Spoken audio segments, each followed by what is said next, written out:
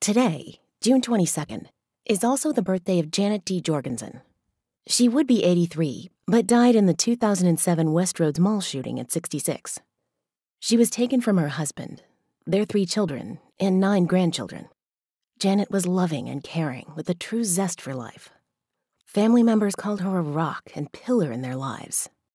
Janet and her husband, who had recently celebrated their 50th wedding anniversary, met at 15 and had been in love ever since. Their grandson called them the definition, the epitome of true love. Janet's spirit touched everyone she met. Another grandson described one of his earliest childhood memories, my grandmother rocking me on a wooden chair and singing, "You Are My Sunshine." Janet made time for each member of her family, including all 9 grands. She loved planning big events and was looking forward to one's upcoming college graduation and another's upcoming wedding. Janet was a 14-year employee of Maur, where the shooting occurred inside the mall. She was a hard worker, but was also treasured for her positivity, compassion, and reliability.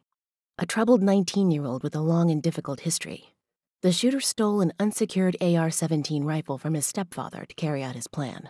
In his public suicide note, he said, "I'm a piece of shit, but I will be famous now." This sentiment is one of the many reasons that I never mention the name of the shooter. This one killed 8 innocent people and injured 4 before killing himself at the scene.